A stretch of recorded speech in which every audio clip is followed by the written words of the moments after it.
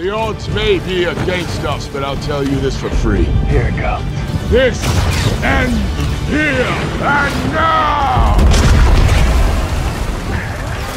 Oh. It took some time and tweaking, but at this point in his journey, I don't think it's much of a stretch to call Thor Odin's son one of, if not the, most dramatically compelling characters left standing in the Marvel Cinematic Universe.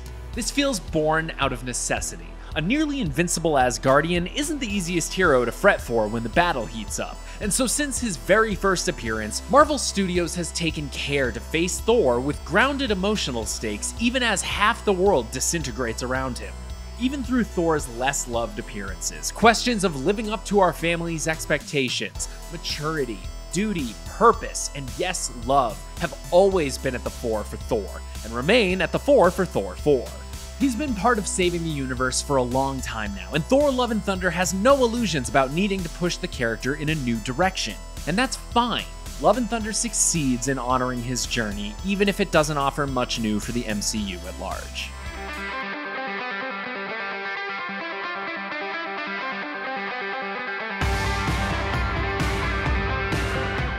Through a Korg-narrated recap of Thor's history, we're reminded of how much tragedy and loss he's had to face, and how his current gig as a freelancing Guardian of the Galaxy is helping him along in his healing process.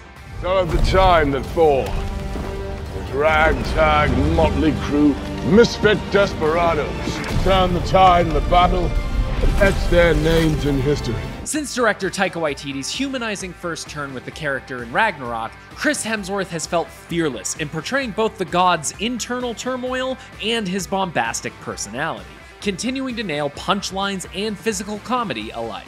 With Thor at a crossroads, Love and Thunder wastes no time in reuniting him with Dr. Jane Foster, his former flame, and revealing something that should have seemed obvious from the start.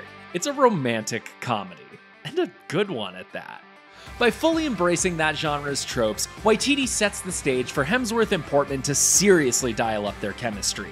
We saw Jane do the fish out of water bit in The Dark World, but here Mjolnir has deemed her worthy and transformed her into the mighty Thor. Portman's Foster never got her due in her initial appearances, and Waititi spends an appreciable amount of time making up for that by celebrating her intellect and bravery. Portman thrives on Jane's arc here, as she reckons with what the power of Thor means for her future. Though Jane's overeagerness to come up with a catchphrase veers too hard into the MCU's brand of self-referentiality.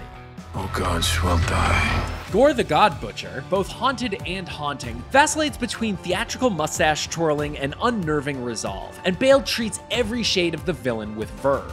His quest, the conflict that drives Love and Thunder, is where the movie plays it safe with overly familiar beats as heroes and villains chase each other across the cosmos. While the film is snappily paced, no problem that Thor & Co. is saddled with sticks for long. This becomes especially noticeable in the fallout of the subplot involving Zeus as he and his truly crazy Greek, maybe, accent make their debut. Love and Thunder unfortunately underutilizes Tessa Thompson's King Valkyrie, who continues to rule in all senses of the word.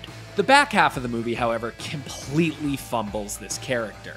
How King Valkyrie factors in feels designed to keep the story charging ahead at pace, in favor of whatever will move us along to the next battle the quickest. Those action scenes start to blur together towards the middle half. Gorr's shadowy minions sometimes hurt the readability of the blocking, but that doesn't mean the director and Korg actor Taika Waititi isn't coloring his movie with every color of the rainbow at every chance he gets.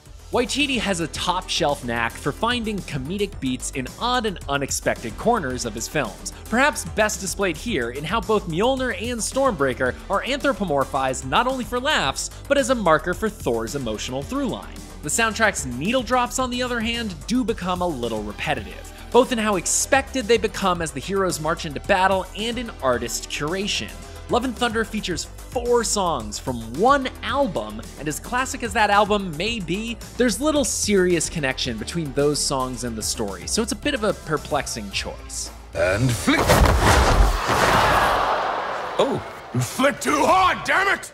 Thor Love and Thunder is largely successful in honoring Thor's long journey towards self-actualization and rarely falters while keying into the crackling chemistry between leads Chris Hemsworth, Natalie Portman, and Tessa Thompson.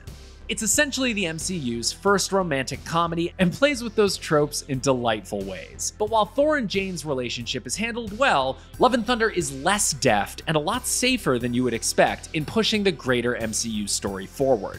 Christian Bale's Gorr feels underutilized, and Tessa Thompson's King Valkyrie takes a frustrating backseat, especially as the movie goes on. Taika Waititi's signature humor and visual style carry over from Ragnarok, and both are essential to buoying the movie through its cookie-cutter plot. With Hemsworth as enthusiastic an Asgardian as ever, Thor's future with both love and thunder are bright. For more on Thor, Love and Thunder, check out our interviews with the cast, and after you see the movie, dive into spoilers galore in our Cannon Fodder episode. And as always, be sure to follow and subscribe wherever you like to watch IGN. This is the best day of my life! Guardians. I am Groot! And giant goats. Oh, look at those! They are wonderful. Yes, they are. They also scream quite a lot.